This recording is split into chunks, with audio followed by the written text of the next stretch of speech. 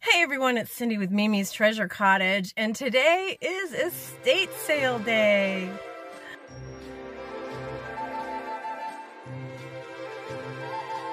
So excited.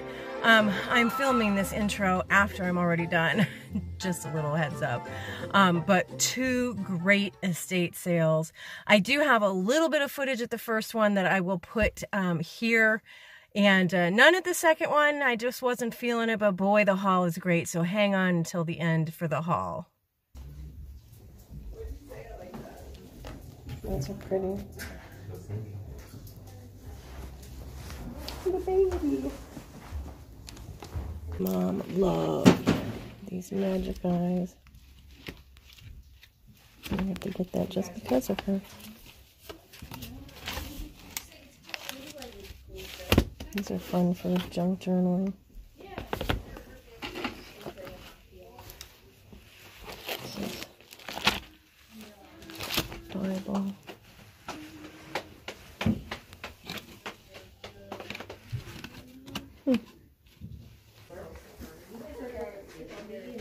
Cards.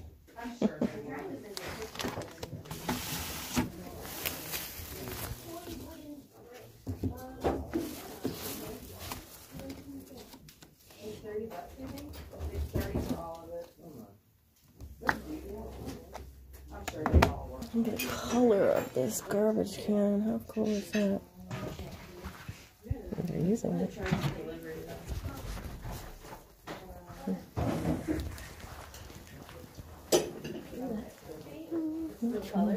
Excuse me. Yeah.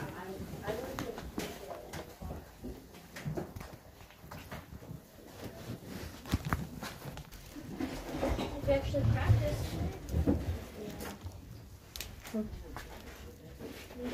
Maybe now. Are you touching things? No. I'm not. I don't know if we can do that. I don't know. Other than replacing the go down and that's all I can do. All right. What do you want to do? There's a cool trash can. Hey, Krista. Yep. You got anybody down there? We found a phone up here.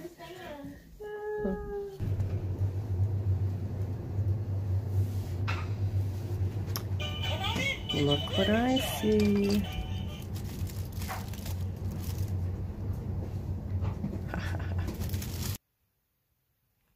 All right, so it's always fun when I find treasures hidden. Yeah, I got myself one of those pencils. You saw it, right? You'll see it in the haul too. I collect those, so that was really fun. But let me go ahead and get into the haul. So I'm going to show you first the things that I got at the second estate sale. It's the one I just came from. First thing, I could not believe that I got these items. I got two beautiful swinging frames. They had three. The third one was broken though. Guys, it was marked $1 and today was half price day. Yeah, I got this for 50 cents. It's amazing. I have kind of a little collection of these going on. I may have to pull them out and display them since I now have probably 6 or so. Probably will sell them at some point in time, but they're worth $15 to $20 a piece. Some of my bigger ones may be even worth a little bit more, so that was a really good find. Here's the second one that I picked up. Now this one does have a boo-boo up here, but I think that that's something that's not too hard to repair, and I don't think that it takes away too much from it. It's a really, really nice swinging frame. It's a shape that I don't see very often. I really like it a lot. I thought this was really, really adorable. Look at how cute this is. I love that. All right, I picked up this whole bouquet of paper flowers for $2. That was the price I paid today. But I am pretty doggone sure that these are made in Japan. I have come across them before with actual labels on them. This one has something there, but I don't think it's a remnant of a paper label or anything. But whether they're newer or not, it doesn't matter to me. I really love them. These are great for art, so that's why I grabbed them. I picked up some invitation envelopes. I sell my artwork on cards, and these will come in handy for that. If you've been following my channel for a while, you know that I'm always saying that I should stay away from books. But sometimes when I get to a sale and there's not a whole lot there for me, this one was kind of picked through a bit, then I tend to head over to the books and pay attention to what's going on in the books. And this is Tiny Toozy's birthday. And it's a children's book with some really wonderful illustrations. And the cover itself is just amazing. So I grabbed it. Look at this. I got this. This is awesome. This is going to be a gift. I have two men in my life, my husband and my brother-in-law, who both really, really like Star Wars, Star Trek, all of that kind of stuff. And so I thought this would be a great gift for one of them for next year. So it's going to get put away. Okay, you guys, look what I found. Of course I had to have it, right? Oh my gosh, this is like my childhood wrapped up in a nutshell. Wow. Just wow. Got a whole set of Napco egg cups. Look at how cute they are. I got them, the set was $4 today. That was the price. I don't know if that little mark will come off or not. Now the fourth one actually has some damage to it. So I don't know if I'll sell her with them or throw her in for free or what. But, you know, I thought it was a really good deal, so I wasn't going to leave it there. I really liked these little buttons, and they're great for Valentine's Day. I don't know if I'm going to try to sell these or if I'm going to pop them down into, you know, as a package topper or what. But I really liked them a lot, so I made sure to grab them. All right, so this is amazingly cool. This is a Dymo label. Oh, actually, I'm sorry, it's not Dymo. It's Pencraft. Never heard of Pencraft. From Pennies on the back. But that's what it is. It's a label maker in that cool 1970s yellow. And look at the box. Look at the look at that font. Isn't that amazing? It's funny, it wasn't priced, and the guy asked me, well, what would you like to pay for it? I go, next to nothing. You know, I mean, the box isn't in the greatest condition, and, you know, I don't know. I don't even know if I'm going to sell it or if I'm going to keep it and try to use it, because it would be fun for art. They did include a couple of the little rolls of the tape, and I do think, just by looking at the tape, that the current rolls of Dymo label tape will work in this. So, yeah, I don't know. But anyways, long story short, I think I got it for like $1.50. So, yeah, I was really happy with that. I also picked up a whole bunch of vintage magazines and things. This first thing I'm going to show you is not a magazine, but I still really liked it. Now, it's intact, which, if you've heard me talk before, makes it hard for me to use it. But I really liked the maps inside with the idea of using them in art. I just really love the look of that. So I did get it for me with the idea of using it in art, but we'll see. I'll look it up, see if it has any intrinsic value, and then we'll see. I got a Mad Magazine cracked. Isn't that cool? On the back, we've got the Rolling Bones. Some of these can have some value on them. I mean, they really, from what I understand, have to be in like really pristine condition. But I still think somebody out there would like them, and I surely can get more than I paid for it out of it. So, yeah, I was happy to grab that. Whenever I find high-end manuals and things from cars, high-end cars, I will grab them because, and it's something maybe you should look into as well if you also resell. Because they can have some value. I did not look this up. I don't know if it has any value or not, but I paid next to nothing for it, so I don't care. This is a Porsche, or Porsche, however you want to say it, catalog of all sorts of, you know, goodies and stuff. I'm not sure the date. I didn't look. Let's see, 1990. Would have been even better if it had been a sales catalog for, like, the actual cars.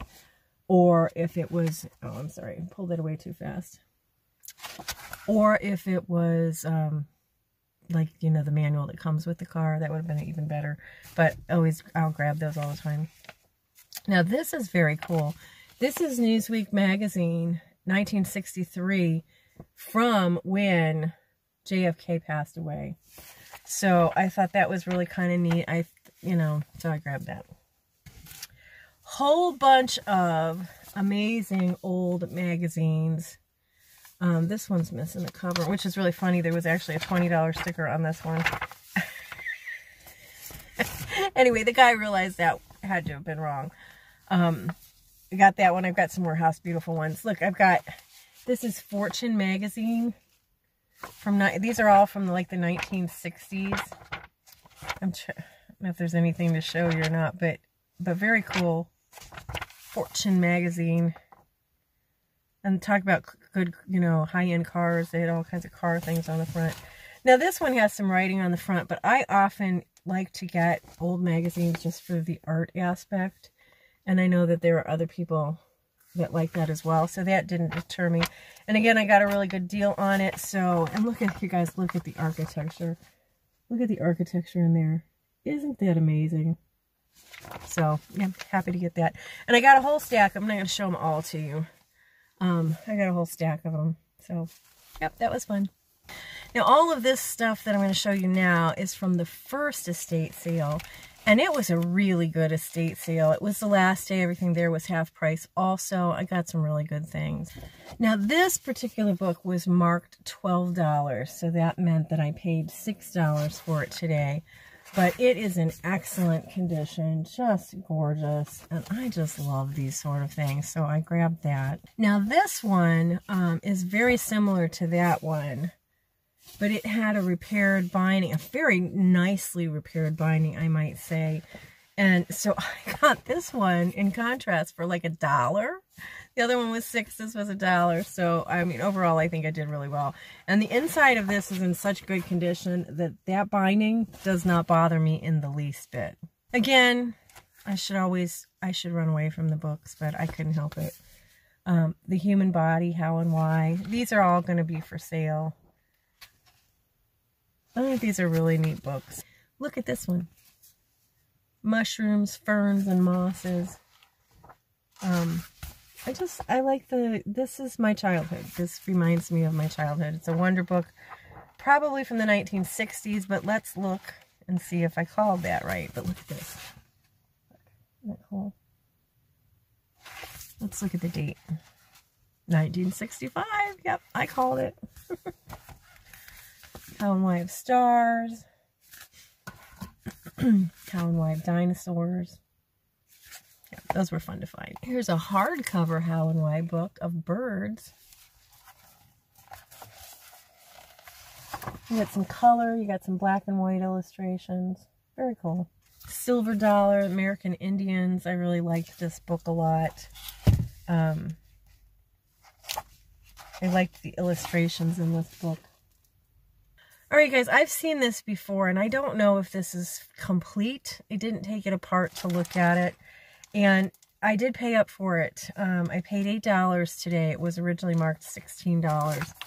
But I got the Skunk Game. Now, when I said I've seen this before, I really haven't seen the whole thing. I've seen this sheet of paper. But here's the whole game. Very cool. So I grabbed that. We'll have to see. I did look them up, and if it's complete, we're looking at around $30 value. If it's not complete, then I don't know. I'll have to look more carefully. But even the box alone, you know me in boxes. I just adore the little skunk guy on the front. Too cute. This next bunch of items, I picked these up. These were a little less than $1 a piece. Connect the Dot. They are unused. And they're so stinking cute. Look at that. But yeah, none of the pages were drawn on, and to my knowledge, just from glancing through there, none of the pages were ripped out. Sometimes that happens if a child has drawn in them or colored in a page. They'll rip one of the pages out, but this does not appear to have any missing pages. So we've got him. We've got a couple smaller ones. And these are the flip top kind. Got that one. Got this one. Got this one. And then here's this one. This one has, oh, that came off. That little piece of the cover came off. I'm going to save that. This connect the dot one. Look at the, it's really cute. On that side, very cute. But again, has not been used. So on the inside, all of the pages are nice and pristine, just like that. So I thought that was a really good deal. I was really happy to get that. I was really excited to get this. This is a photo album. Doesn't have a cover on it. It has pictures in here of all sorts of different things.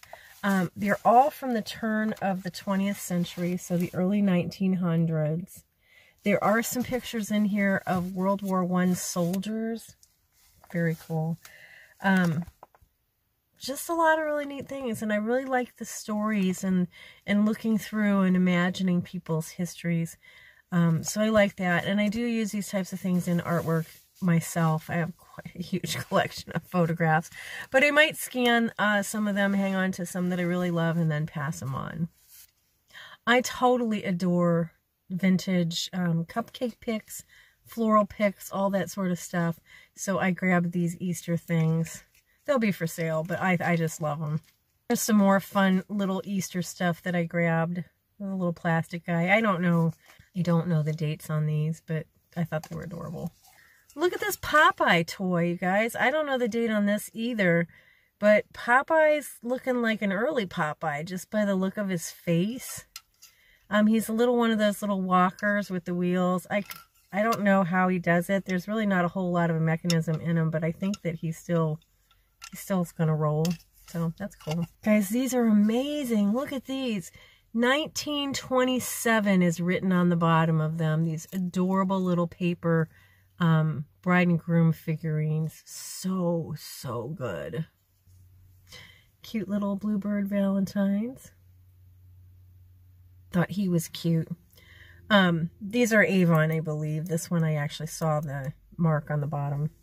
This is cute, you guys. It's probably Avon as well. I don't see a mark on it, but there was a lot of Avon stuff at that house. This would be really cute in a bathroom with some like little tiny guest soaps, wouldn't that? That'd be cute. I got a whole box full of these early wood stacking bricks that are like Legos, but they predate Legos. I looked them up online. They're like from the 1940s. A whole box of them, and I got a really good deal on them. But I just, you know, whenever I see something I haven't seen before that I think is really cool, I just have to have them. I really liked this book, and again, we're back to books. But first of all, the cover is so cool. It is copyright 1897. However, the inscription is from 1911. But very cool. What I really liked about it was that the book, the first part anyway, is all in cursive handwriting, which is very, very neat. And I think if you're trying to teach a young person, which I think everybody should know, how to do cursive handwriting nowadays, since they're not really teaching it in a lot of schools, it's good to have this sort of thing. The book is not in the best condition, but it does have some amazing illustrations in it. And when I first was looking through it, I was looking through it with the idea of doing art because it's, you know, lots of pages are falling apart and whatever. But again, as with many things, I may scan it and then we'll see what I'm going to do with it from there and see just how bad it is, because there's a lot of pages that are messed up. But I still thought that was pretty awesome. Another thing you might have heard me talk about before that I'm always on the hunt for are used paintbrushes. The more used and painty, the better. I like them for art. And boy, did I hit the jackpot at this place. This is awesome. Look at all of the paint on that.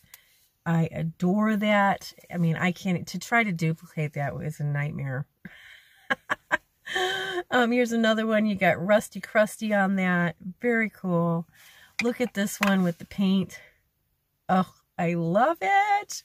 And I only paid $1 a piece for these paintbrushes. Actually, maybe 50 cents a piece. Because they may have been $1 a piece before they marked them down. I have a sickness.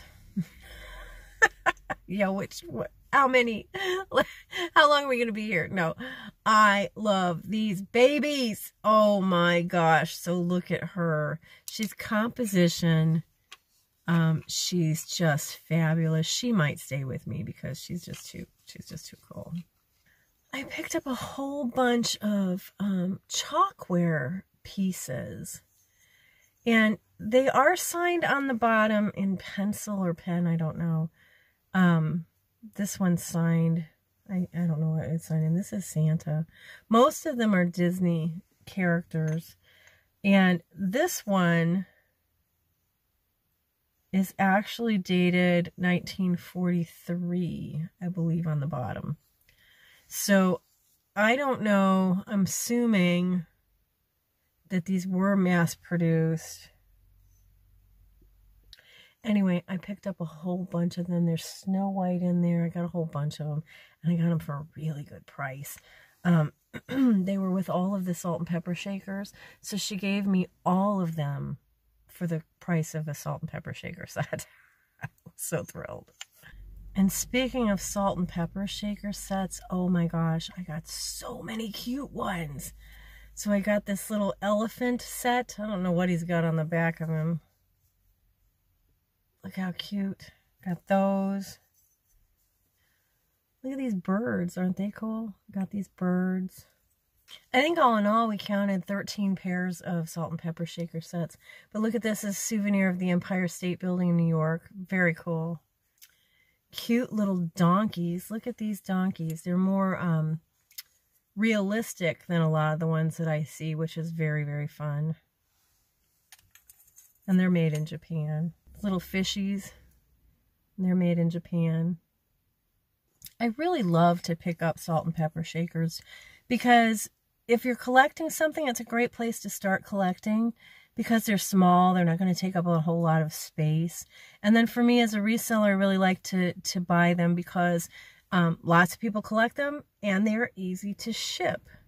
So I've got these little pigs. They're made in Japan. And look at these little birds. Oh, there's some pepper in that one. Look at how cute those are. Just adorable. I got a few of these little salty peppy ones. These are probably the nicest condition ones I've come across. Got that one. I got this set, the bigger set. Cool, right? I haven't been to an estate sale in a long time, and it was fun to get out to one and go to one that I actually could purchase a lot of really fun stuff for you guys. So I was really happy to be there. Hey, if you like this sort of thing and you're not already subscribed, please subscribe. What are you waiting for? Hit the like button. That always helps the analytics so that YouTube knows to promote my videos to other people. Helps the channel grow. As do your comments. And I always say if you don't know what to say, just leave an emoji, punctuation, whatever. I totally appreciate it. Love you guys. Thanks for joining me today. And I'll see you in the next video. Bye for now. But first of all, the cover is so cool. It is from copyright 8.